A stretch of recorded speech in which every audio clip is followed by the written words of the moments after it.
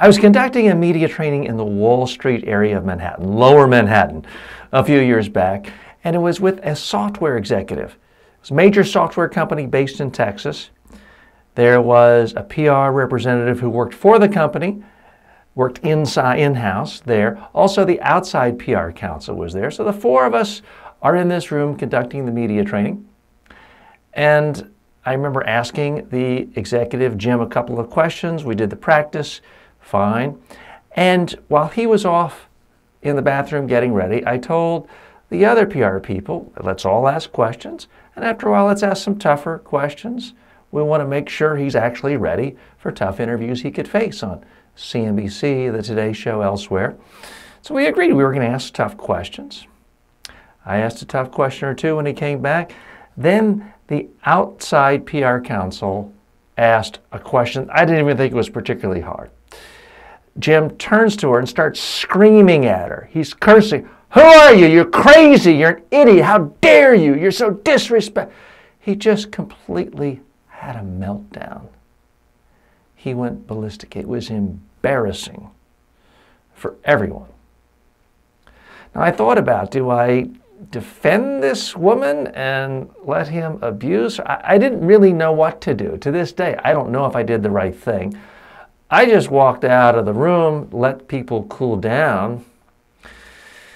It was captured on video. And I, of course, gave the footage to the clients, as I always do. What happened there? Now, I understand the person trained had not slept, had jet lag, whatever. I don't know, but there's no excuse for being abusive to people. Doesn't matter if they're media, doesn't matter if they're reporters, doesn't matter if they work for you, with you, in-house, outside. Every presentation you give is being watched by people, whether it's on TV or not, whether the whole world can see it, whether it gets on the internet.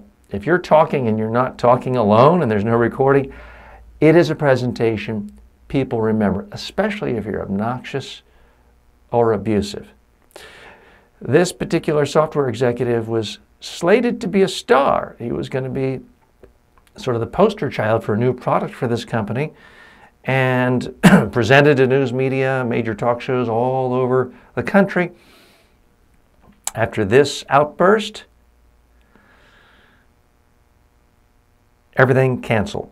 Now, he wasn't fired, but all of his talk show appearances canceled. Huge waste of time, resources, energy, money for the company, but it was deemed just too risky to put someone like that out in front of the media, and that was a wise call. It was too risky. That's why you got to realize when you're speaking to people, whether it's a speech, a presentation, a job interview, or a media interview, no one wants to see you have a complete meltdown. Save that for your therapist if you need to, but you've got to treat people professionally at all times. There can and will be repercussions to your career if you don't. So why do I tell that story? The main reason is I want people to act professional and polite in any presentation they give.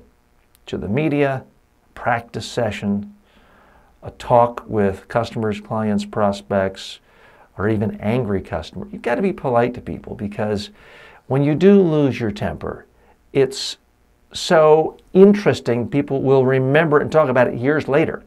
I said that happened a couple of years ago. Maybe it was more like 6 or 7 years ago, and I still remember it.